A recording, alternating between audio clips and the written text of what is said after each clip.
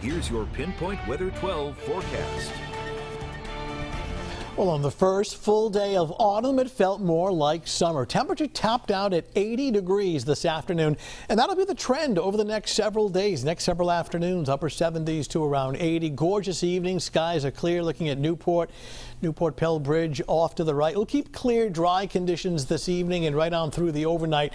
We're still well into the 60s, but eventually cooling to the 50s during the overnight. But wow, look at these numbers. And considering how, chilly it's been the last roughly 5 to 7 days, upper 70s to 80 in Providence, 81 in Taunton, even upper 70s along the coast. There wasn't much of a sea breeze. Similar temps for tomorrow. We're thinking, 78, 79 degrees by tomorrow afternoon.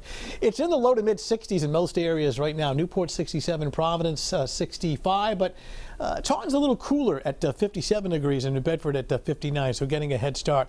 Satellite photo shows clear skies. Now, on the lower left-hand side of your TV set, you do see a deck of clouds.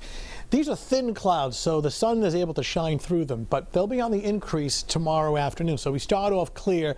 We get this deck of clouds tomorrow afternoon. Causes the sun to be a little hazy or fuzzy, but strong enough to be warming the atmosphere up nicely. What's left of Teddy, which was in the Atlantic yesterday off Cape Cod, is now moving through the Canadian Maritimes as a extratropical cyclone, no longer a hurricane. Speaking of the tropics, this is tropical moisture from once Tropical Storm Beta out towards Texas. Would be nice to get some of this rain. We need it, but most of it's going to be guided out to sea near the mid-Atlantic, well to our south. So that is a miss, unfortunately. We're getting real close. I'm going to walk you through it hour by hour. Starting off this evening and overnight, you see the temperatures dropping down. Mid-50s by around 6 o'clock in the morning. Watch the time bar right up in here. Mostly sunny during the morning. Then we become partly sunny by afternoon. But look at the temperatures early to mid-afternoon. It's already in the upper 70s, kind of a hazy sunshine cloud mixture. Really a gorgeous day. It's dry and comfortable. 6 o'clock in the evening, low to mid 70s, around 74. And then later tomorrow night at 11 o'clock, temperature's still pretty nice in the lower 60s under mainly clear skies. So hour by hour forecast tomorrow morning. Starts off a little cool at sunrise. Sunrise at 6:42. 11 o'clock in the morning already at 73 and climbing. Hazy sun and clouds tomorrow afternoon. A comfortable day. Looking at temperatures reaching about 78 degrees, mid 70s by 5 o'clock.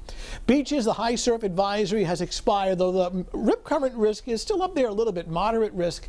Hazy sun and clouds, air temperature 75, water temp coming in the mid 60s. Bay forecast, good visibility, partly sunny skies during the morning. Notice the water temperatures dropping a little bit.